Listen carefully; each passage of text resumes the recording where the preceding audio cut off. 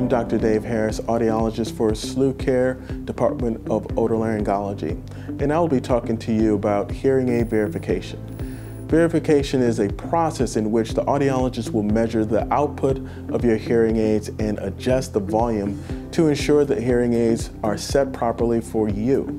Each patient has unique factors such as type, configuration, degree of hearing loss, their age, their history of hearing aid use, the type of hearing aids that they're wearing, and the ear size and shape.